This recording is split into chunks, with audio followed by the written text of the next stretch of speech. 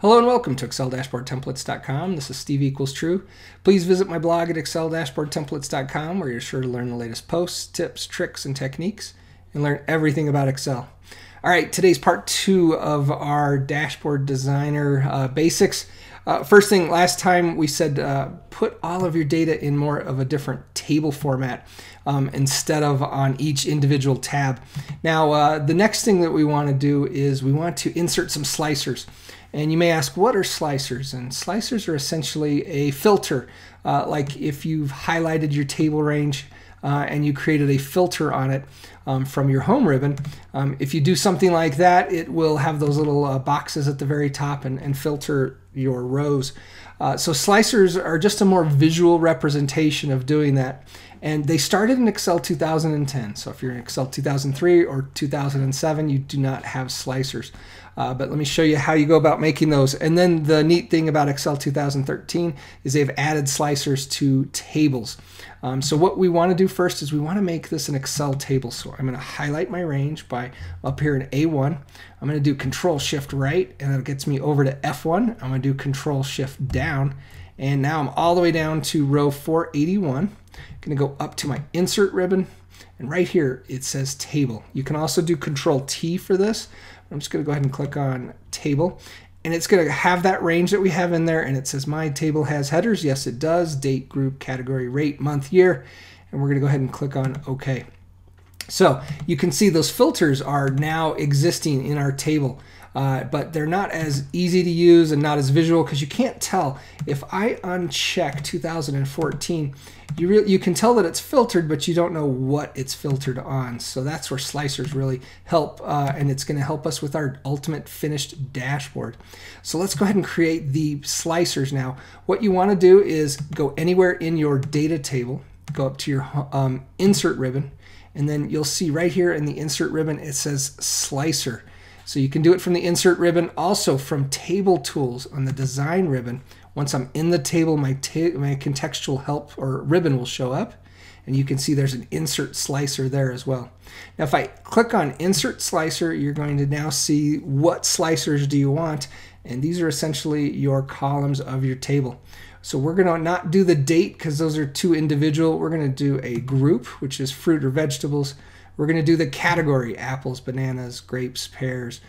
We're going to do the month and the year. Now, month and year were calculated columns that we had on date so that we could just pick January of one year versus January of a following year.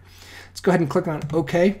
And what you'll see is we now have 4 different slicers here that have been added to our table. Now these are going to work with pivot charts and help us create dynamic dashboards. So let's go ahead and check these out. So you can see this is more visual than the other filters that we've had. So if I click on fruit, my table is going to just show the fruit. And if I click on bananas, you can see I can drill down to the exact data that I want. So right now we're seeing fruit, bananas for February, fruit, bananas, February, and then the years, all 4 of our years are showing up. Now, let's say you wanted January, February, and March. You can click on January, hold your Shift key down, and click on March, and it will add all 3 of those back into your data table. So it's essentially, you can see it's filtering right here.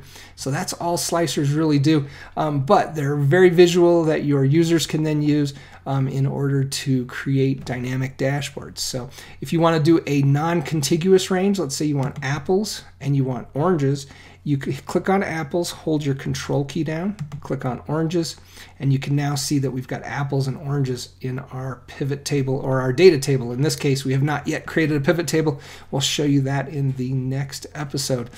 Finally, if you want to clear these filters, you can click on Clear up on the top right, and the filters will go away, and you'll be seeing all of the data from your data table. Finally, if you right-click on these, you'll notice there is, well, it's kind of off screen, so let me move it up here. If I right-click on this, we do have some slicer settings. Size and properties, we can change a few things related to these. Number 1, we can change the name on the slicer, like pick a type of fruit or vegetable.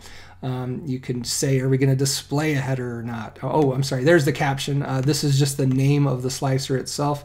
You can have, are we going to do it ascending or descending? You can use custom lists when sorted, hide items, data with no value.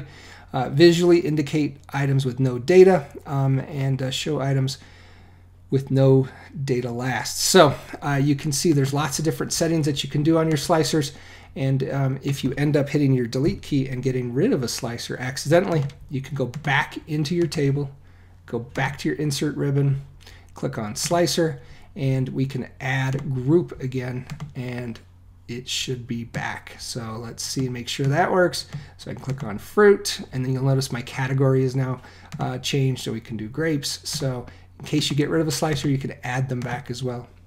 Hopefully this helps you figure out how to create slicers in Microsoft Excel. Remember, these are 2013 for tables, 2010 are for pivot charts only. So hopefully that gives you an incentive maybe to get to Excel 2013. And in the next episode, we'll show you more about pivot tables for your dynamic dashboards.